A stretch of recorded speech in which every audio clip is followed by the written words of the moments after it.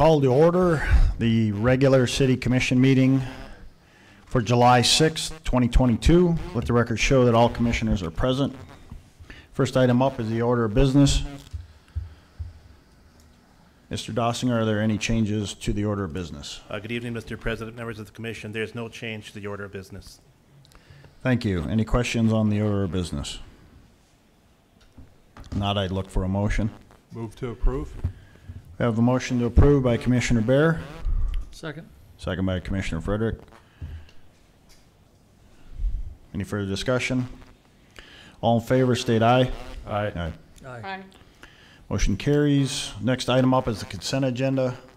Are there any items on the consent agenda that the commissioners wish to discuss? Hearing no discussion, I'd look for a motion. Move to approve. Second? Motion approved by Commissioner Frederick, second by Commissioner Soboluk. Any further discussion on the consent agenda?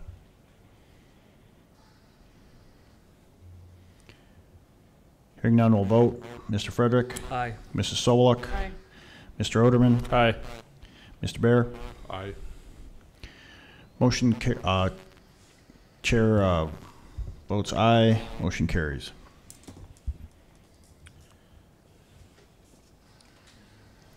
Moving into the agenda, we have, first item up is our discussion on the sales tax discussion, and it is a consideration to approve a resolution, and this will be handled by City Attorney Wenko.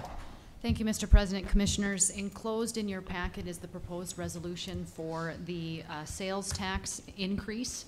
Just for purposes of clarification, we did discuss this at the last City Commission meeting, and for your awareness as well as for the public, reminder that this is just one way to initiate the sales tax increase. This does not mean that the sales tax will increase, so I say that for the recognition for the public. There will be a vote that has to occur, and that will take place at a later date and time, but this is just to initiate that so the city can get the election process started to organize the public vote. And I'd stand for any questions. Thank you, Ms. Wenko.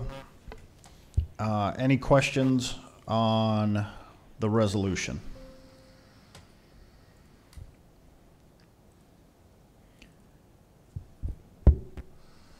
And for the general public's information, this is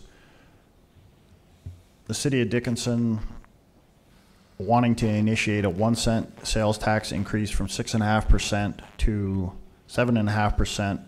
The maximum allowable sales tax that we can have is 8%. The state collects 5% out of that. Currently, the city collects 1.5% sales tax. There are certain items that are exempt, medicine, food. With a car, when you buy a car, you only pay the 5% sales tax to the state. You don't pay a city sales tax. And I think farm implement is also exempt. I think you do pay sales tax on parts. So,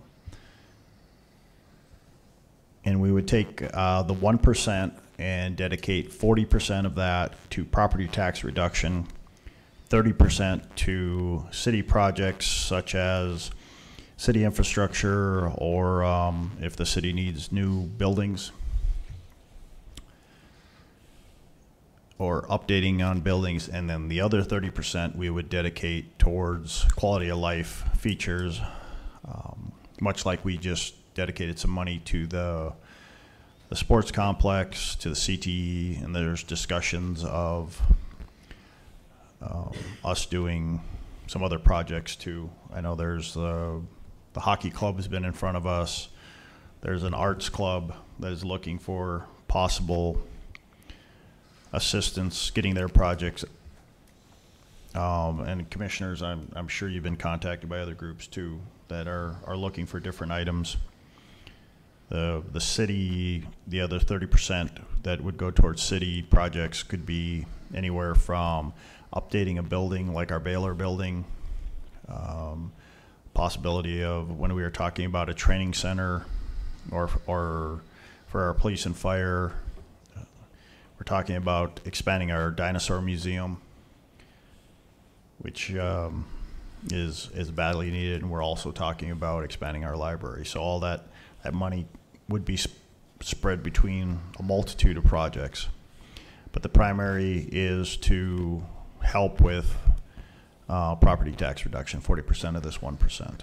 So the resolution here that will be on the ballot, if we so do adopt this, would read shall the City of Dickinson adopt an ordinance number, which would be 20-2022, as published in the Dickinson Press on whatever date they publish, which will implement an additional 1% sales use and gross receipts tax within the City of Dickinson, dedicating revenues collected by the tax, less administrative expenses, to fund property tax reduction, special community projects, and city capital projects. And then on the ballot, it would read yes. Yes vote means to approve the proposed ordinance, and a no would mean to reject the proposed ordinance. So, commissioners, any discussion? And Mr. President, just so for clarification, so if this is passed, the ordinance will be published, and so we'll have a different ordinance number for that. So that will be fully available and reviewable for the public to review as well.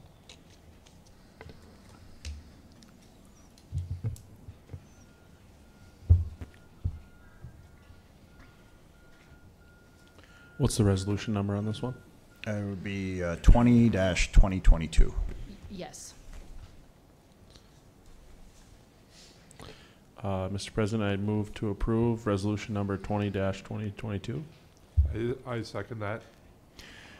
We have a motion to approve resolution 20-2022 by Commissioner Oderman, second by Commissioner Bear. Discussion, commissioners? Questions?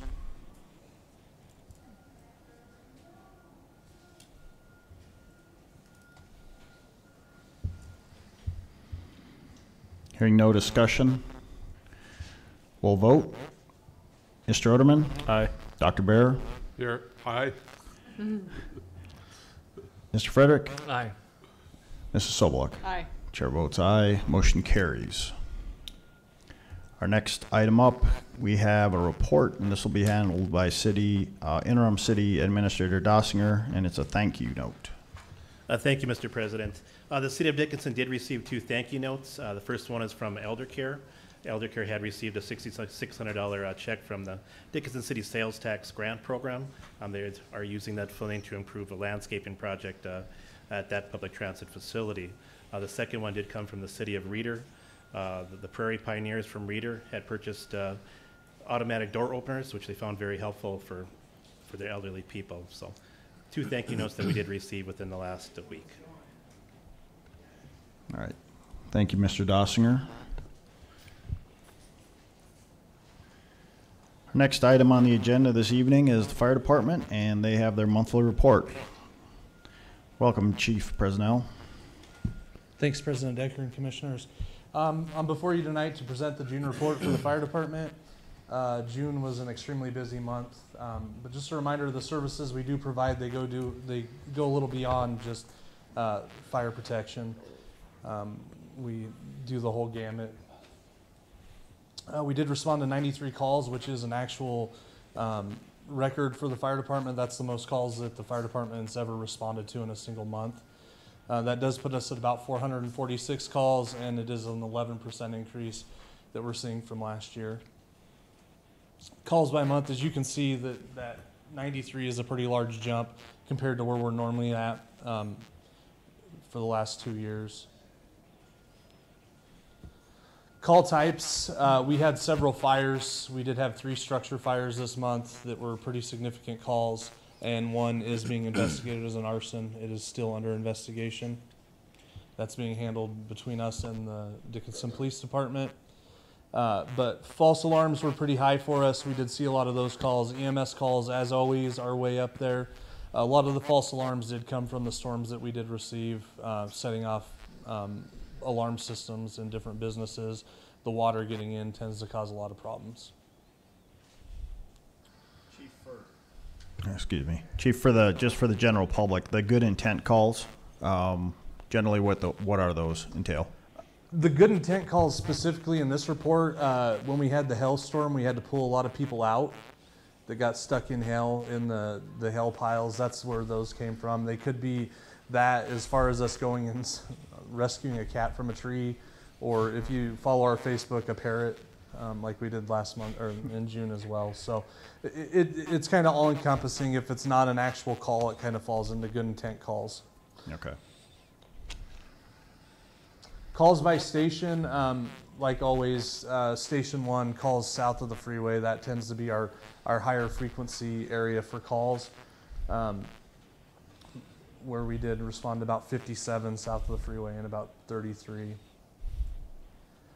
Here's a little heat map of where all of our calls kind of occur. You can see they're spread out all over the place, but the majority are south of that freeway.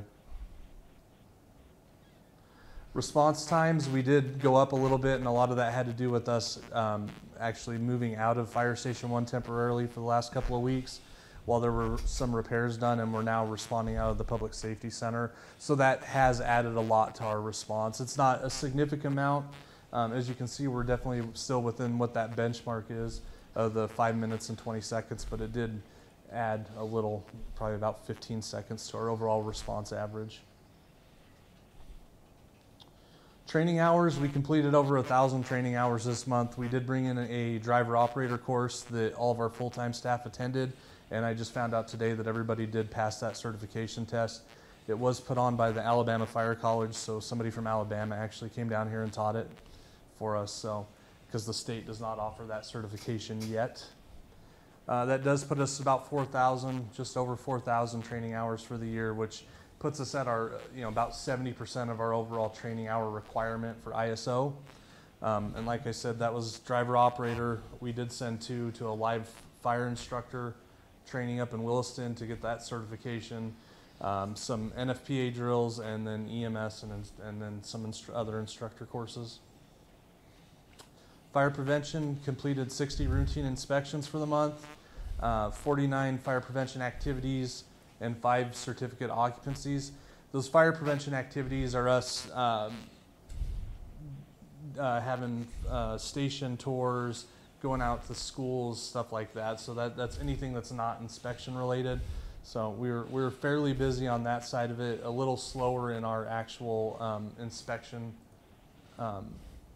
the inspections for the month. Here's some of the community activities. I honestly don't know where they found the goats, but they had goats and they all got sent to me. Had a couple of, yeah, I have no more to add to that one. A couple station tours. We did participate in the Guns and Hoses softball game, and then of course they found some Dalmatians that everybody loved. So do you have Dalmatians running around the firehouse? We do not. So no, we do not. Everybody wants it until they have to clean up after it. So, Yeah. And then of course we participated in the city's open house with a booth, and then having the truck out front. And then with that, I'd gladly answer any questions. On the recruitment end for the volunteer or the part-time, as we're designating them now, how are we doing on that? This month was actually a pretty good month because of our high school program, and then we just kind of blitzed Facebook pretty hard with recruitment. We are at 5 that we've brought on this month. I guess technically this month we have a couple starting next week, but we did conduct all the interviews for 3 of our high school fire academy individuals that will be coming onto the department. Okay. I'm always curious, and it's that time of year. How were the calls this last weekend? It was honestly not that bad. Good. The rain helped quite a bit. We, I think, had 1 firework call. The rest were all storm-related calls, so not that bad. That's great news. So you brought up about the junior firefighters. I was just, the high school program. Yep. I was just wondering if you could give us an update on the young lady that was sent into competition. How did she do? I believe she actually placed 10th at nationals. So from what I understand, there was like 59 competing in that. She was the only female competing, and she did place 10th. Awesome. So Nice. top 10 for the first time that we've ever been involved in the fire side of it.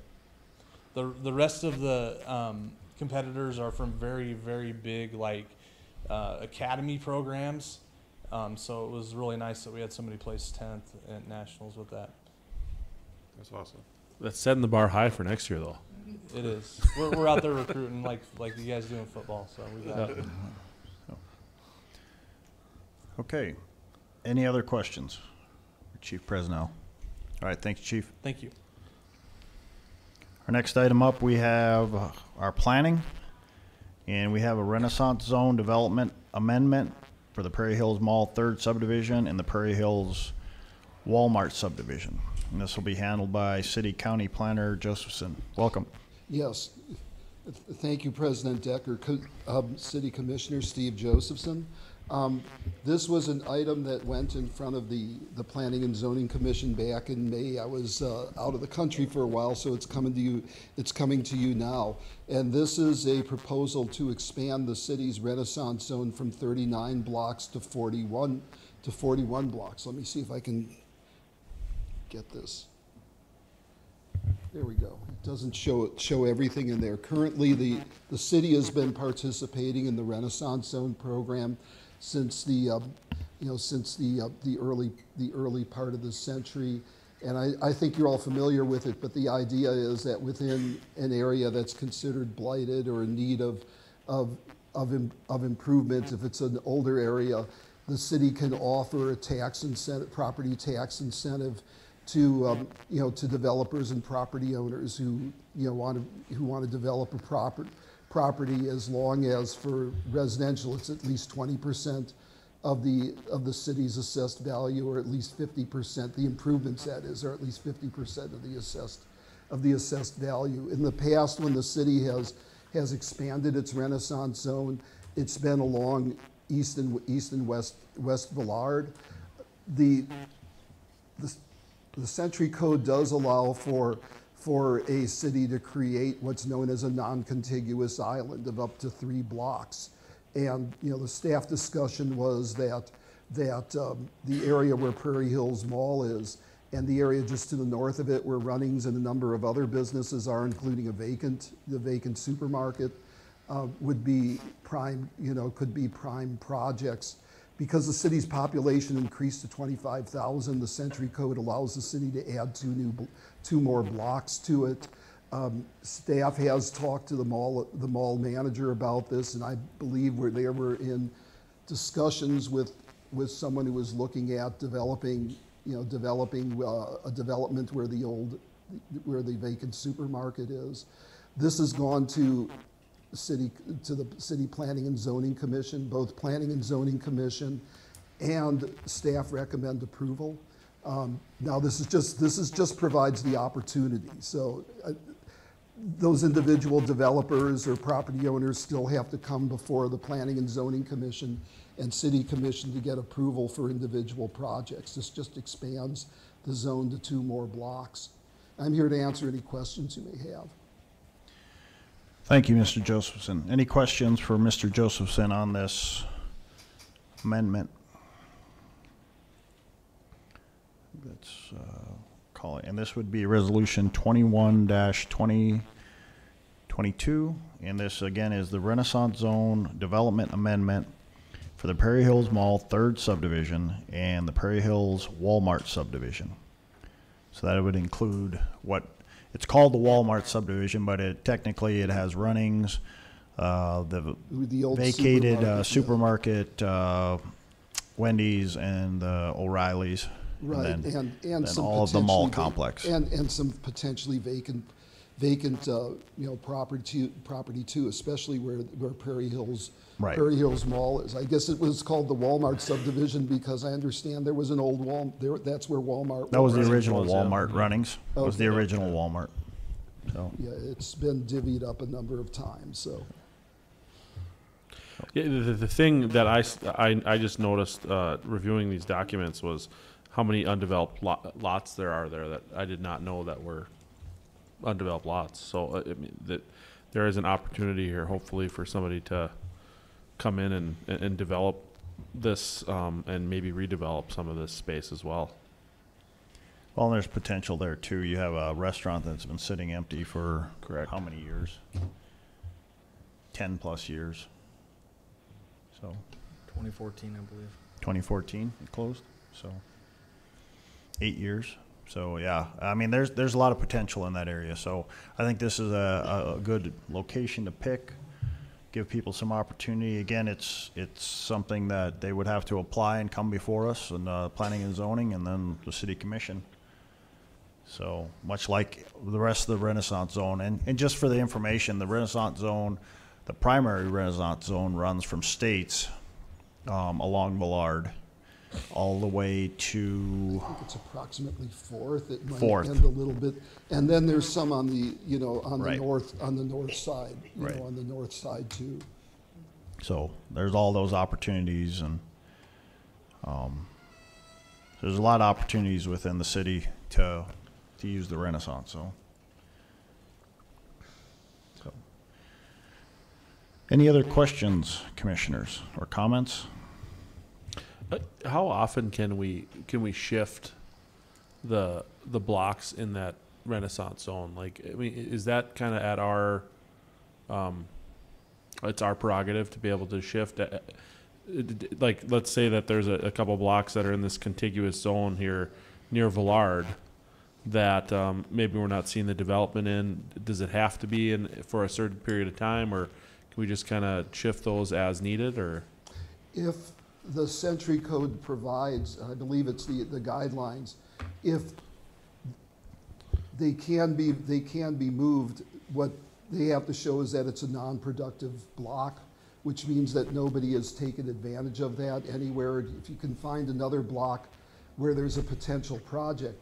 The thing is that once a block is removed, you can't put it back in. And we have done Okay. that, And Commissioner. that's- Oderman. yeah, and that was my understanding. I just wanted to ask that question for clarity for those who, you know, maybe aren't aware of that we can shift this as we see needed, but that's good information to have, is that like once you remove a space from it, that you can't put it back in there. And Commissioner Oderman, there may be an opportunity to do that. The original Renaissance Zone program expired after 15 years, and it was renewed, I believe, back in 2019. For 5 years, you can renew for 5-year increments. And say the city decided at the end of that 5-year period, I think it would be 2023, I think, I'd have to go and check for sure, if they wanted to renew, you know, come in and renew it for 5 more years, certainly looking at, you know, at the existing zone and seeing if there may be some other blocks, some blocks that are a block that's non-productive and another one that has potential, you know, for a project. It could be done as part of the renewal too. So we had at one point we had proposed, and Mr. Josephson and myself and Mr. Hadley, we had proposed moving some of the blocks next to DSU, giving them opportunities. It was not met with the enthusiasm that we thought there would be. I think it turned into an opportunity for people to bear their grudges. Right. Their grudges about the city and not so much about, Right. you know, the opportunities in the Renaissance Zone.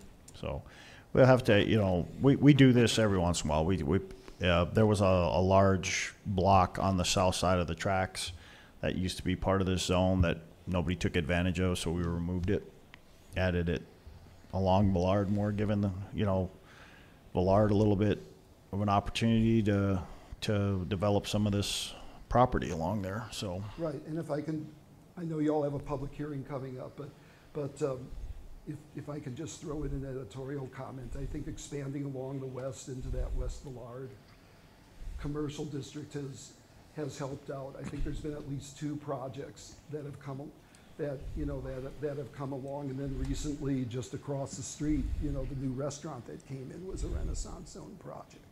So the last few years, we've seen some opportunities. Sometimes people get them and they can't make it work. You know, that's a business thing. But at least the opportunity is there. No. Like you said, Mr. Josephson, there are people that have taken advantage of the, business bought an old laundromat and redid it, and Yeah, it looks fantastic. It's a and- beautiful building though. Yeah. I'm sure there's going to be other opportunities. That new coffee shop is part of it. The Bravera Bank downtown is part of it. That's So, And as I said to Commissioner Friedrich early before the meeting started, if anybody talks about this, we're going to probably run another thing where we put out a mailer for this. But if anyone talks to you and it's in this vicinity and they want to remodel or do a new project, you know, please send them our way so we can see if they are in the Renaissance Zone, and also if this is something that could help them.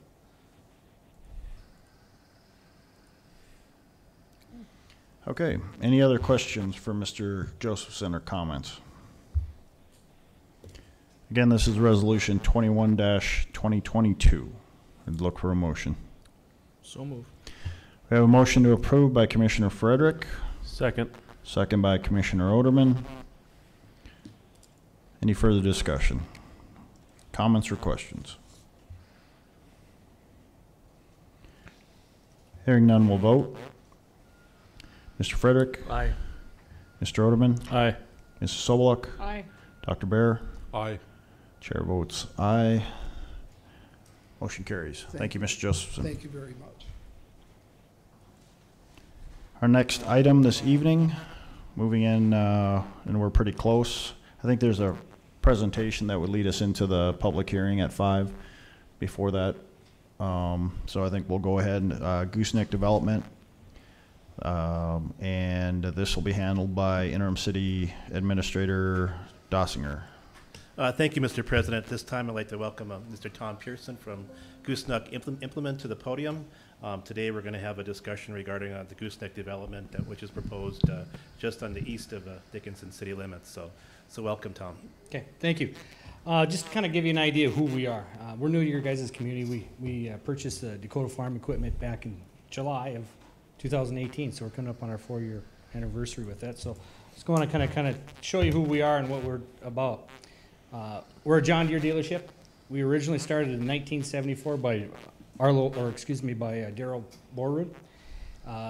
His son, Kevin, now is our majority owner of Gooseneck Implement. We are 13 locations.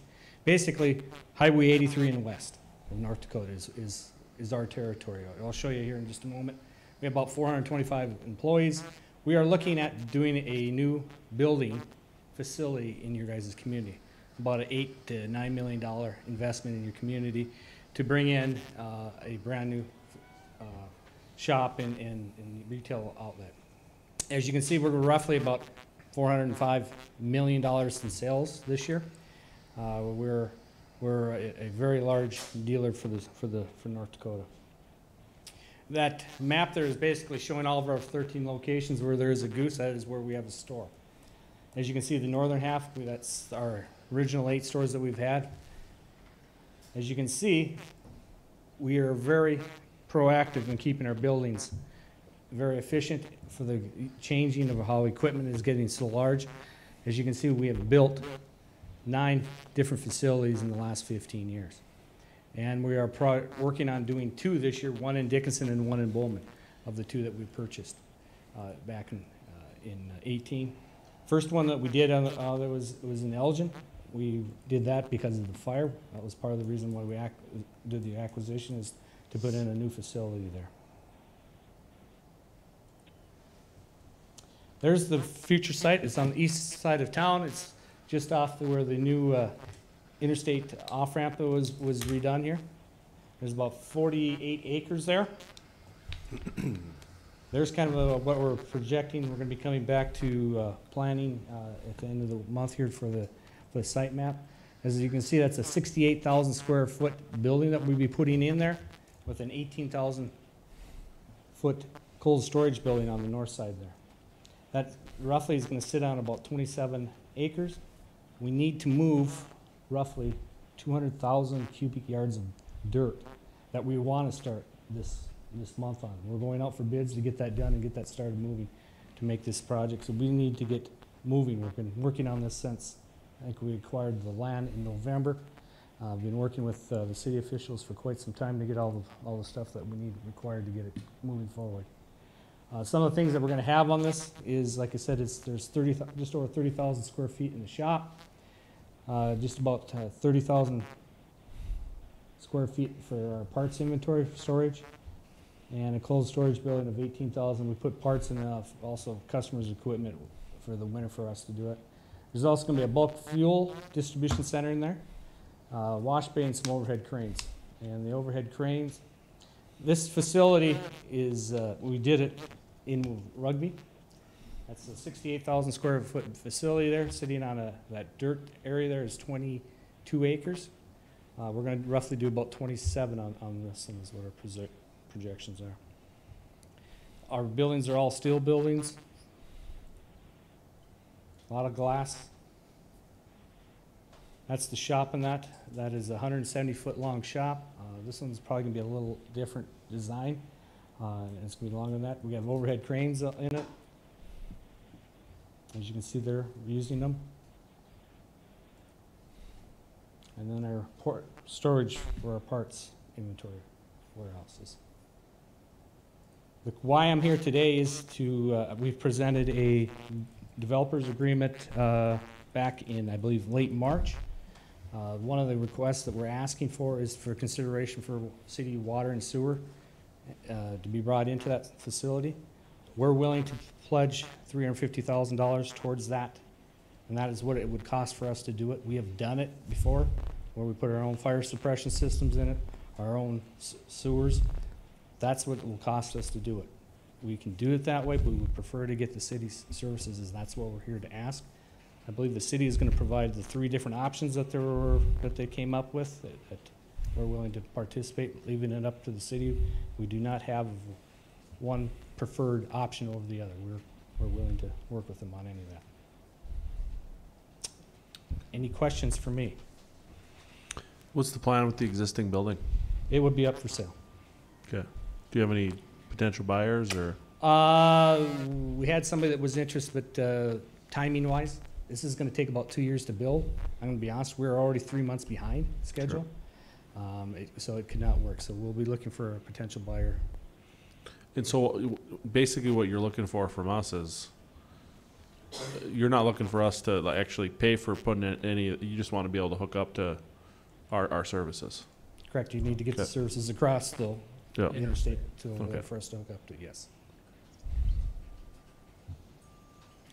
Mr. Dossinger, you have some options? Yes, I'm going to invite Mr. Scott Schneider to the podium. I know that interim engineer Marshik, and they've had some discussions regarding some options in making this happen, so. Good afternoon, Mayor Decker and Commissioners. So one of the challenges, Scott Schneider with Apex Engineering Group. So one of the challenges with this area that we started looking at last fall with Planning Director Hadley at that time and the City Administrator was that this area north of the interstate and to the east here was actually not included in the urban service area in the comprehensive plan. And so what that means is the planning for water and sewer were not completed for this particular area. So we were directed by Public Works Director Zuroff and Mr. Hadley to start looking at that. There's an ongoing effort to look at this East Dickinson area. What does the land use look like? What is the planning involved in this whole area for roadways and transportation? Some of the roadway networks have been planned out in the comprehensive plan. That gets a little complicated with their site plan.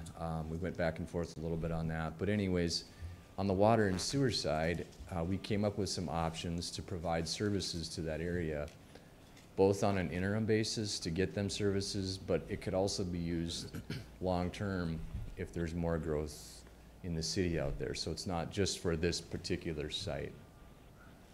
The options we came up with, like Tom said, there was 3 options for sewer, and the best one for sewer was, and I apologize, I didn't bring maps today. We can come back and do that as a separate presentation, depending on where you want to go with this. But the best one for sewer was to cross the interstate west of the interchange and come in behind the truck dealership out there north of the East Business Loop. And then water service was to come off of Energy Drive and serve it off the existing pressure zone by Public Works, and then take water up into that area with a 12-inch line. But none of this is, you know, inexpensive. We got to cross the interstate twice, once with water, once with sewer. And those estimates are in the ballpark of 1.7 to 1.9 million using today's construction dollars. They were a lot less a year ago when we started this process, and we're using 2021 estimates. Things have gone crazy. You guys know the cost estimating world we're in right now.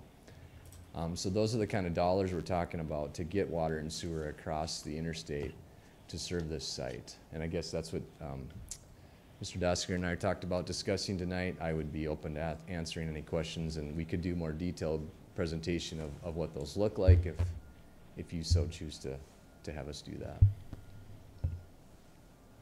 Mr. Schneider, if the city doesn't provide water or sewer, what are their options? So I'll let Mr. Pearson discuss that, but I think they do have some options to serve it in the rural or in the county yet. Yeah, we would use the rural water system in there. We'd have to put our own fire suppression tanks and pumps and all that stuff in there to provide that. And then we would have our own sewer system. Septic, basically. Yes. A drain field, yeah. Yeah, Yeah. septic system. Scott, I mean, if we did put this system in for 1.9 million, I mean, how much could we serve with that? I mean, what is that enough to serve a lot of that area, or is that this is just enough to get? So on the sewer side, it was really, if you're familiar with the terrain out there, there's a coulee that crosses the interstate just west of their site. It would serve like about 50 acres of sewer in that area. On the water side, though, it would be set up to serve a lot more of the whole entire area of the interchange area, and then it would tie into the water eventually up into Sundance Coves and that whole area. And then really it's an expansion of that pressure zone to north, which is all the area north, the north side of Dickinson. But their site could be served out of the pressure zone 1, which is the same pressure zone that Public Works is in, that the East Business Loop area is in. But their site elevation-wise, we could serve out of pressure zone 1 right now. So the next site north of them or up the hill a little further, we'd have to put a booster station in and more infrastructure to keep serving north if this area would grow, and then annexation would of course be part of that process as well. I mean, I remember at one time there was talk about bringing sewer across there, you know, to go up behind Sundance and, you know, for that land that's been farmland for years, you know. I mean, so that would essentially be able to serve some of that area? On the sewer a little bit, but the best option is to just serve their site with a small sewer and about 50 acres kind of on the west side of their site right now for sewer. There was a lot more expensive option to serve a lot bigger area, pipes were bigger, a lot deeper, but the least expensive option was to serve a smaller area just west of their site and across the interstate. When you say a lot more expensive, how much? I think it was, well, I have the numbers here, so about another $1 million to cross the interstate with a bigger pipe for a bigger area. And if you separate it out, if you just did water and not sewer? So water was the more expensive of the two, probably around $900,000 for the water. So just water? Yeah. It's a 12-inch pipe. It's a lot further distance to get from Energy Drive north across the interstate, and then we're also crossing the East Business Loop or Old Highway 10, so we've got 2 highway crossings in there. So is there any interest from businesses along that line to connect? Because they're probably all on rural right now. They would be all on rural water, yes, President Decker. There's one property north of the interstate that's currently annexed that doesn't have city services, so they would most likely connect if we went right by them, right? But that would be the only business that would be in the city limits that would connect. The other businesses, as far as I know, there hasn't been discussions with other business owners to connect or annex I mean, I know the industrial park that's across the street basically, and, I mean, they don't have, I don't think Southwest Water even has capacity for any of that stuff out there right now, so. I'm not sure if they do or not, yeah. So, I mean, there's probably a possibility they would take at least water, but Do we know what like their annual water usage would be? Do you have a ballpark on that? At this moment, I do not have those numbers. I can pull those and bring those though.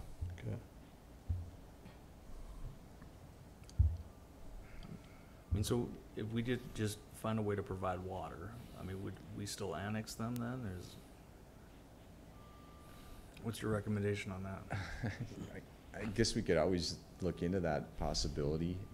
I guess that'd be up to the Are we applicant if talking they would be- annexation here, or are we just talking providing water and I sewer? think we were talking annexation with water and sewer. Mr. correct? President, members of the commission, so right now this property is outside city limits. Right. So with an annexation application or request from Gooseneck, there'd be some expectations from the city. One would be to provide, municipal water services, municipal service, sewer services, and also fire flow protection. That would come as part of the annexation request conditions.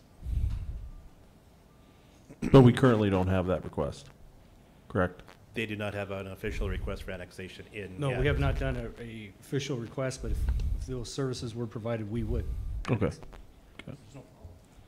So would you consider putting a drain field in and us finding a way to bring you water until we figure out what we can do there?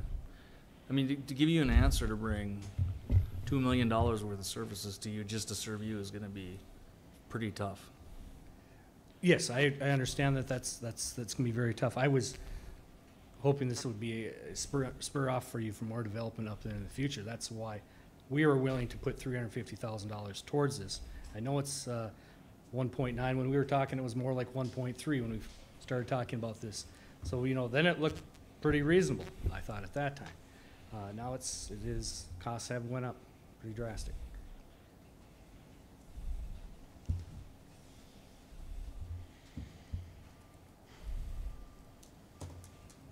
I mean, I mean, remembering back when we participated with the Roars situation, I mean, there was multiple users and subdivisions and stuff gonna be coming online, not just one single user, so. Do we have any idea on any potential growth? Has there been any talk about development out there in terms of residential or additional commercial or industrial? So since I've been involved in plan review services and helping with development, I have not heard of any additional development. Maybe there's been some rural things going on, but nothing in terms of requesting for city services that I know, Mr. Oderman.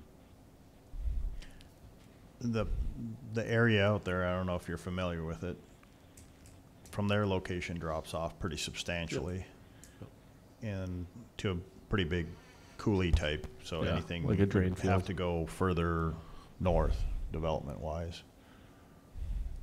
So, and then there's the farm to the east of them, so there's not a whole lot of room for development besides going north. So this might be an incredibly stupid question, but what about running something from Sundance Coves? Is that cheaper if we wouldn't have to run underneath the interstate?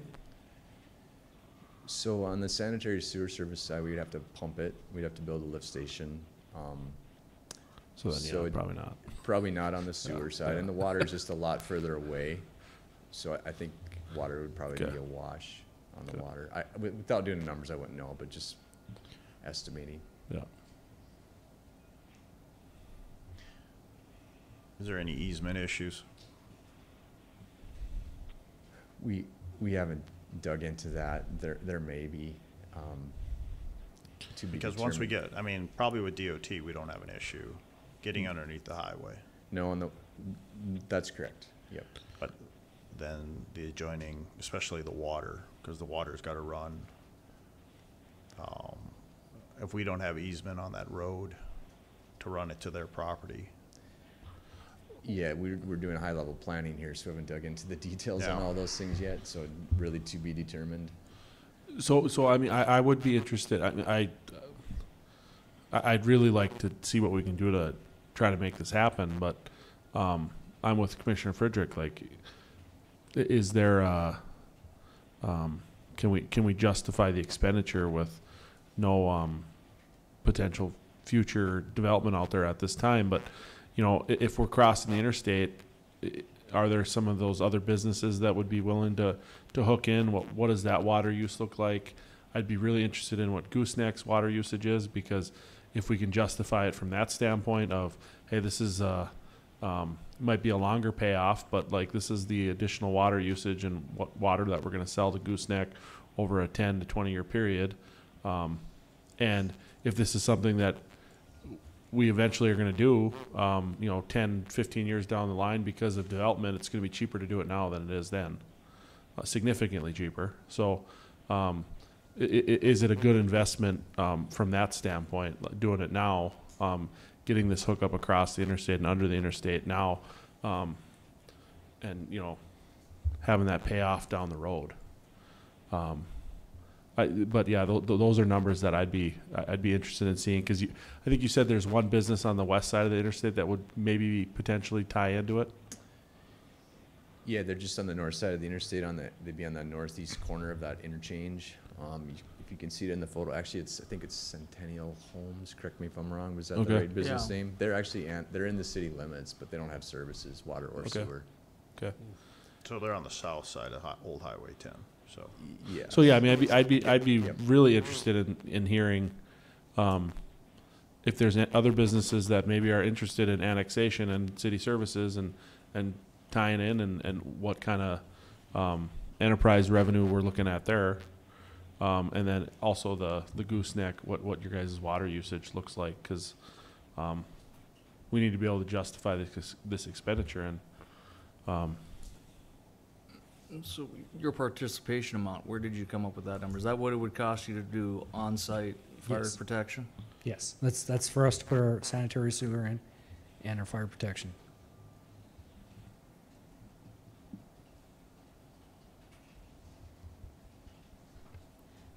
Mr. President, Commissioners, I guess I have a question from a legal perspective.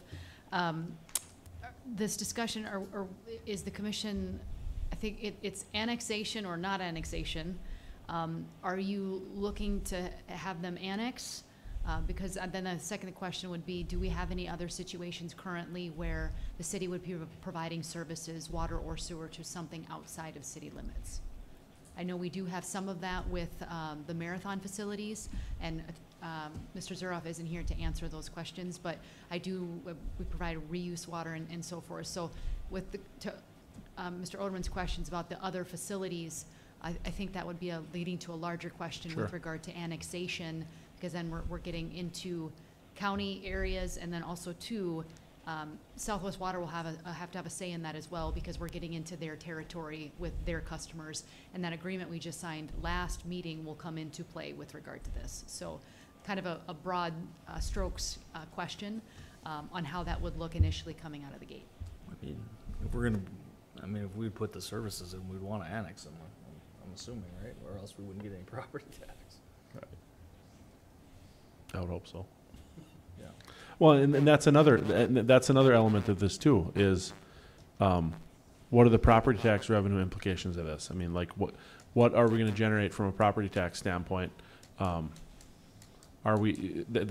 are numbers that are valuable here as well, because that's another justification we can utilize to say, hey, you know, we made this expenditure, but over the course of 10 years, this is what the property tax revenue implications are, and this is how we're going to pay for this. You know, it might be an extended payoff, but I mean, those are that's the type of information we need so that we can justify this to taxpayers and the community. I think typically in the past, we've had the request for annexation before we've had the request for services. Okay. So It seems to me that that would be the logical course of action. Right. Because then at that juncture, I think it's easier to provide city sewer and services to something that's been annexed in, but. So, Mr. Schneider, what size sewer and water would you bring if it was just for them, and what size would it be if we planned for the future out there? So the sewer size is 8 to 10 inch, and that does serve that 50-acre area around their site to the west. And then the water was 12-inch water, but that was for the whole area that out there.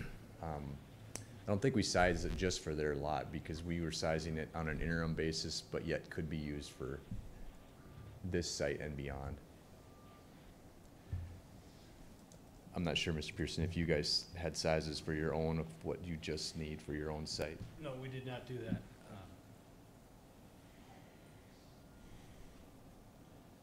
But our sizes, the city sizes are really driven by fire protection services. We need a 12-inch to get those kind of fire flows up into that area.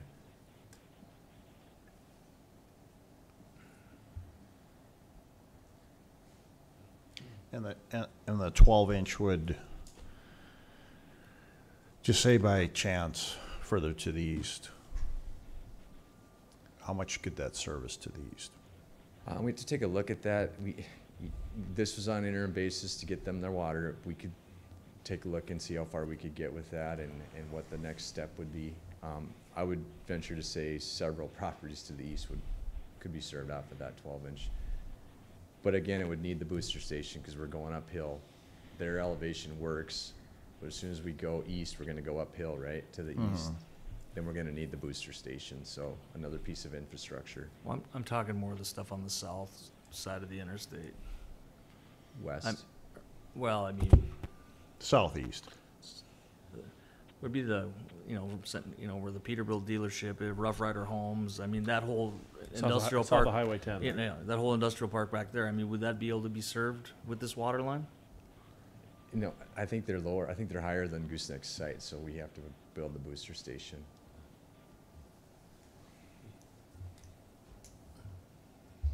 Doesn't seem higher, but maybe.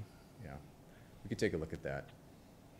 I mean, because if there's some possibilities of at least serving that with water, you know.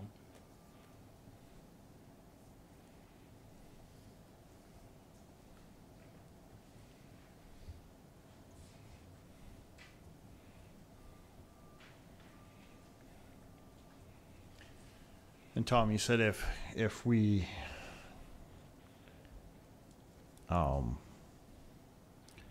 we don't go ahead with this, you're just going to tie into rural water and build your own. Okay. That is correct, and I guess at that time, I don't see the reason why we'd want to annex into Right. the city at that point. I wouldn't see it Yeah, either. So Because now it's kind of the old chicken and the egg thing here. I guess, I've heard that we want to have us apply for annexation before we consider this. Well, if we're not going to receive any services, I don't see the reason for us to apply. So we kind of got that going on now, too. yeah. Well, we have to weigh the cost. Yep. And if we're serving just one business, it makes it very tough for us. So.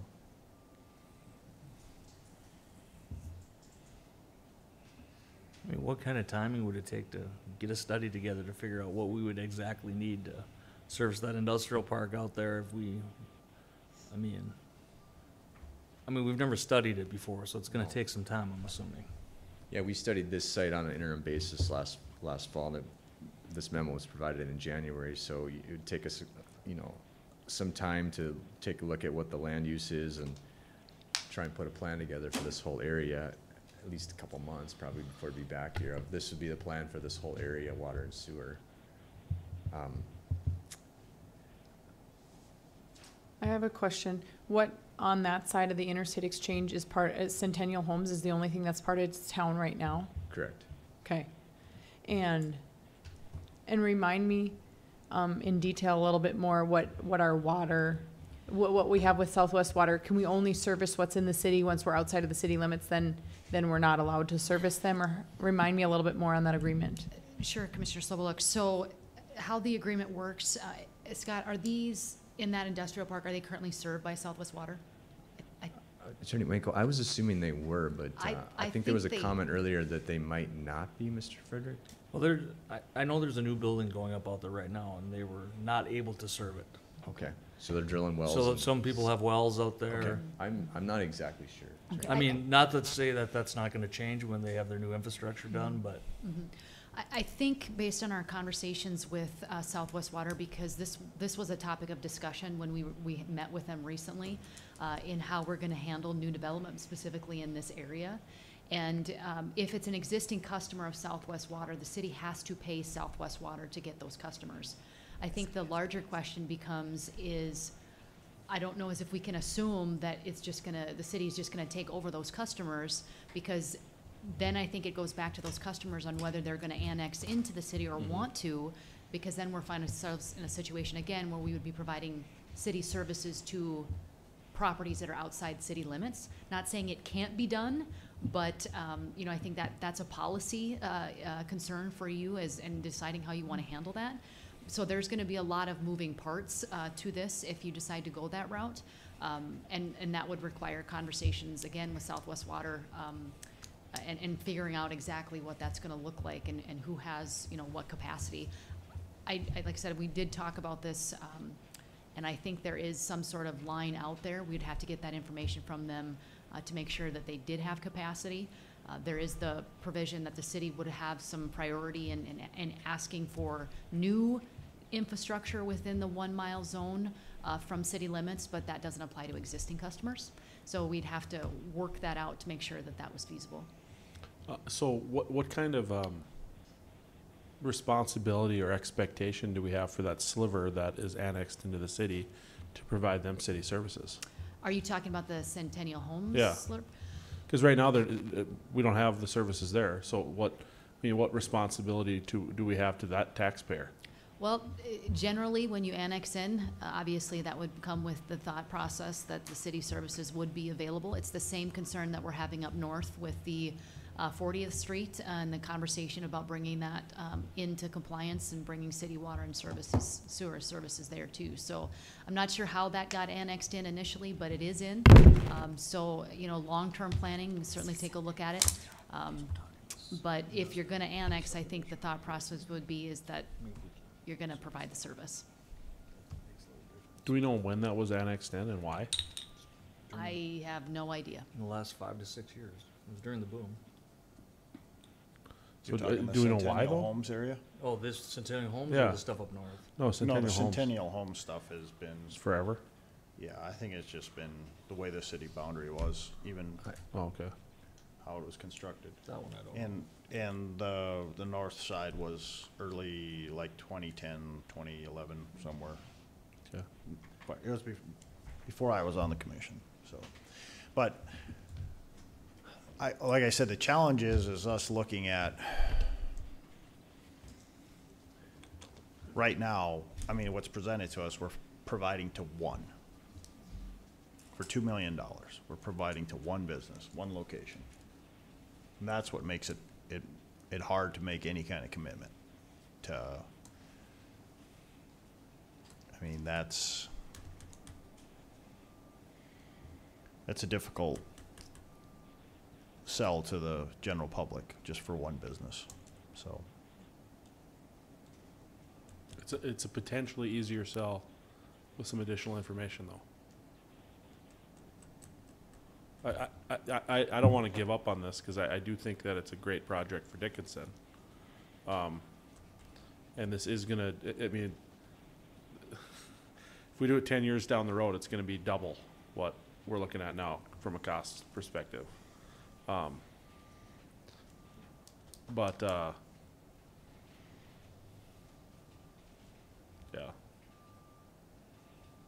So you're looking for a yay or nay, or? I mean, that's the problem. I'm not looking for a decision today, if that's what you're asking. That's Okay. not what, Well, because I mean, don't this think is- you were gonna get one. No, so- because this is the first time you guys have had this presented Yeah. to you. I understand that. Again, I guess I understand that, yes, right now, we're potentially the only person that would be using this. We're also willing to pay basically a third of that cost at $350,000 too. So for future development, I'm just gonna say, you know, if we go forward and do it all internally, and in 10 years, we may not wanna hook up at that time. So there's that also. I just wanna make sure we're aware of that is, you know, we're willing to today, but down the road, it could be, may not be something that we would be interested in participating in. Okay, so since we're not making a decision, it is a public hearing, so we will, unless you have anything further, Mr. Schneider, anything? City staff, anything further? Okay, I'll open up a public hearing. If anyone wants to come forward, please state your name. Let us know if you have any concerns or comments about the possibility of the city providing sewer and water to the Gooseneck development. You can also, if you're watching online, call 701-456-7006.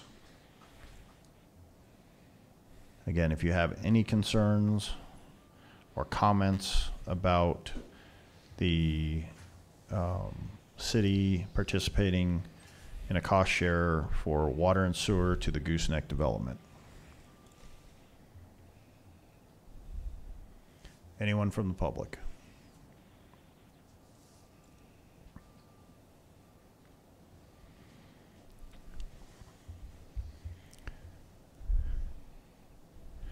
Anyone from the public have any concerns?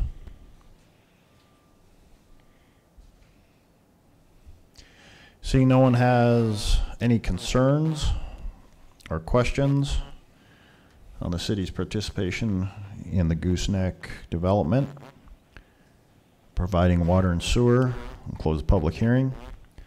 I guess I have one final question. What, I guess, is the timeline, your ultimate timeline for us to, I guess, provide you with an answer, or yay or nay? I know you're behind already 3 months, so. That's a very good question. I believe in the original developers agreement, we said we would need to have services there August of '23. Okay. So we do. But there's some planning that goes into it if you're getting it from us or not. So you Well, have to design somehow. Well, I'm going to be honest, we're designing this that we're not going to receive them. So Okay. basically, we're going to have the facility ready to do it that way, and if you come back, Okay. At a So you're later moving time. dirt now. we're going to be here in 30 days. We're going to be moving Okay. dirt. That is correct. Okay. Hopefully it doesn't. We don't have the torrential downpours and you have an outdoor pool I was talking about earlier. So, but yeah, so I think if we got some additional information, like Commissioner Oderman and Commissioner Frederick said, we get some additional information if there's potential other businesses that might tie in, might make this a little bit easier. You got But- some employees that want to build houses out there. But right now, I think we just need a little bit more information, so. Okay, thank you. Yep. Thank you.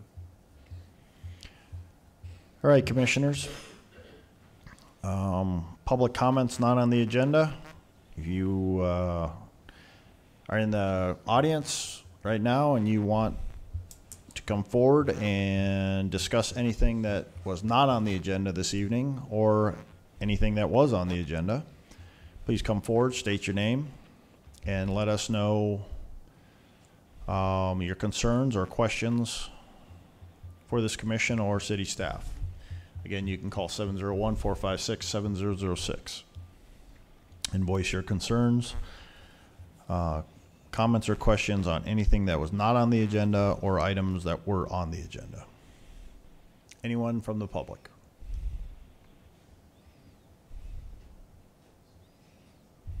Anyone? Please come forward. Yeah, I just got a couple things. Please state your name and your. Yeah, Jason O'Day, Dickinson resident. Yeah, so first, I'll go with the speed limits. I think they're a little too low. So I remember I think it was a Dickinson Chamber of Commerce event that I was at in February, and some lady was talking about how great it was that you can get anywhere in Dickinson, like be anywhere in Dickinson and get anywhere else in Dickinson in 7 minutes. And I was just thinking, well, not if you're going the speed limit, you know, because like on Villard, I think it's 25. I live over on Westridge by Family Fair, and it's like 40 there. I think that could be a little higher, but yeah, just something to consider. Also with the West River Community Center, I realize this is a big ask and not something that could be done overnight, but and they have done a good job of addressing it better recently. But the like in the fitness center area, the weight room, like where the treadmills are and all that, a lot of times there'll be young kids just running around like wild animals, and it's just kind of dangerous and also annoying to people who are trying to use those facilities. Also, it closes at it closes at 9 and 8 on Sundays, and that can be a little inconvenient. I think it should be open a little bit later. I've heard that before the pandemic, it was open about an hour or so later than that. I think that would be nice if it could be switched back to that, you know, so it was like 10 or 10:30 or whatever it was back then. That would be really convenient for a lot of people who use the gym. So, yeah, take that as you will. Thank you, I appreciate it. Thank you. Thank you. We'll pass on the speed limits to our engineers and police department, see what, a lot of that, some of this is dictated by DOT, the speed limits. And then with the fitness center, we'll pass on your concerns to the park board. And they are the ones that regulate that, so the park. So we'll pass on the, I know the kids, sometimes they do get a little bit out of control after 4 o'clock. It kind of turns into a daycare.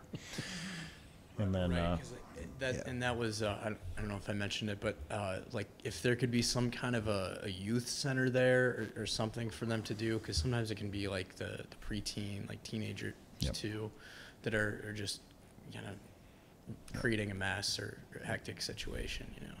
yeah, and the times, again, we'll pass this on to the park board and their staff. I think some of the time, with the time issues is staffing. Mm-hmm. You know, they came back off the pandemic, they just didn't have the staff they used to, and so, and getting somebody to work past 9 o'clock is sometimes a little difficult. Yeah, But we'll pass I those understand concerns that. on. Yeah. All right. Well, thank you again. All right, thank you. I appreciate it. Anyone else from the public? Anyone else? Close the public hearing for public comments. Commissioners, any items that were not on the agenda or items you wish to discuss this evening? So just in light of the gooseneck conversation, I'd like maybe City Administrator Dossinger to just kind of update us on how things have changed with when groups or developers approach the city, how we're changing that process, because I know that there has been some changes. I personally would like to see us have some type of deadline of when a developer presents a project to us that they have a deadline and say, hey, you know, you presented us with the information that we needed. You're going to be in front of the city commission on this date, and basically put the onus back on city staff to make sure that everything gets done in a certain timeline, so that these developers aren't waiting forever to make sure that that they can get before us and get that stuff before planning and zoning, so that it can get before us, so that we don't have something like this happen with gooseneck. Thank you for the question, Commissioner Oderman. We certainly have made some adjustments. One of our biggest issues at first started with the intake process. Certain things went to the planning department that should have went to the building official. Certain things went to the building official that should have went to the planning department. So our intake process has changed. If it's in an existing structure, such as, for example, a daycare that's moving into an existing structure within the city of Dickinson, that should directly go to the building official rather than the planning department. So we made changes there. One thing that we've made improvements on too is when we seek comments from developers before, we put the onus back on the developer in the past to get comments from all city staff. We were making changes, so now it's up to the person that owns that project within the city to seek comments from other departments, so that those developers get one voice, one contact person from the city. Obviously, every development is a little bit different as far as setting deadlines. Obviously, some are more complex than others. We're working on that. We have changed our site plan meetings that we meet every week on to development meetings. So now at those meetings, we have everybody from the fire department chief, the fire inspector, public works, Mr. Aaron Prouse sits in there regarding the sanitation part of it, engineering. So we're all there. So everyone gets a look at these projects coming in. We are all able to provide comments, additionally knowing what tasks are needed for the city to follow through with these projects. Unfortunately, some of these past projects, such as this gooseneck project, had fell through the cracks. Mr. Pearson and the Gooseneck development is certainly very patient with the city of Dickinson. It was important to move this project along and get in front of the commission when we did. This project honestly should have been in front of the commission months ago for direction. So we're definitely trying to make improvements in that process. Obviously, we're reviewing the planning department right now as far as what steps to move forward as far as potentially replacing that position. And also, you know, we've gotten some good applicants that had applied for the city engineer / development director position. So we're excited to start sifting through those interviewers as well and see where we can take our development department in the future for the city. Yeah, I just thought that was a valuable update for other commissioners that hadn't talked to you about that, and then the public too, because I think you've done some good work there. So thank you for that. And a lot of work has came from Mr. Schneider's provided some excellent feedback on that process as well, as long as I think everybody knew that there needed to be improvements there. It was just a matter of getting it implemented and making those steps. Okay, anything else, commissioners? For a motion to adjourn. So moved. Second. We are adjourned.